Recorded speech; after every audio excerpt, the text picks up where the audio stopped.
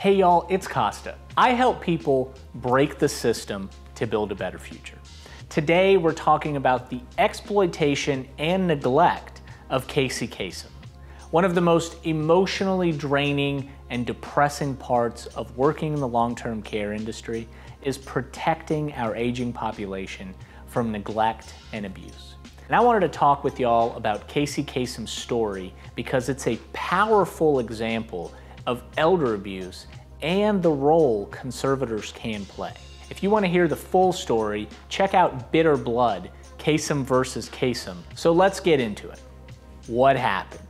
As many of you might know, Casey Kasem is an award-winning radio personality and voice actor. Most notably, he was the host and creator of America's Top 40. In 2007, he's diagnosed with Parkinson's disease, and in 2013, Lewy body dementia, a type of dementia that causes changes in sleep, behavior, cognition, movement, and the regulation of unconscious bodily functions. As you know, dementia of any kind is devastating to a person's health and quality of life. Ultimately, it resulted in his need of 24-hour care and monitoring. Some background information on the Kasem family. Casey has 3 children, 2 daughters and a son from a previous marriage, and was remarried to actress Jean Thompson in 1980. As the disease progresses and Kasem's health is declining, Jean, his wife, is slowly stopping visits from anyone in the Kasem family, including his 3 children who normally see him every week. Through this process, his 3 eldest children are eventually completely blocked from seeing Kasem and eventually seek conservatorship of their father, which is denied. According to court records, not only was Jean not allowing anyone to visit Kasem, she would take him to hospitals and facilities for care and basically abandon him. On 2 different occasions, facilities called Adult Protective Services because Kasem was left in facility care without a personal contact.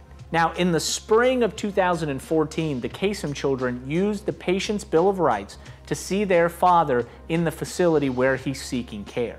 Shortly after, Jean removes him from the facility against medical advice. When I say remove, I literally mean she removed him from the nursing home. Medical professionals told Jean, due to the severity of Kasem's dementia, he would not be able to survive without the equipment provided by the medical professionals. Yet she insisted that he leave right then. From May 7th to June 6th, Casey Kasem is a missing person. There's a court-ordered investigation against Jean's attorney who tells the court he is no longer in the United States. On June 6th, Kasem is reportedly in critical condition in a hospital in Washington state. At the time, a court orders separate visitation time for the Kasem children and his first wife, but unfortunately, it's too little, too late. Kasem's body is no longer responding to artificial nutrition, and per his end-of-life wishes, he's taken off life support. The immediate cause of death was reported as sepsis caused by an ulcerated bedsore, likely caused by the unnecessary removal from facility-based care. In November 2015, 3 of Kasem's children and his brother sued Jean for wrongful death. The lawsuit charges Jean Kasem with elder abuse and inflicting emotional distress on the children by restricting access before his death. In 2018, a police investigation prompted by investigators working for Jean found that he had received appropriate medical care while in Washington, and that there was no evidence pointing to homicide. The suits were settled in 2019.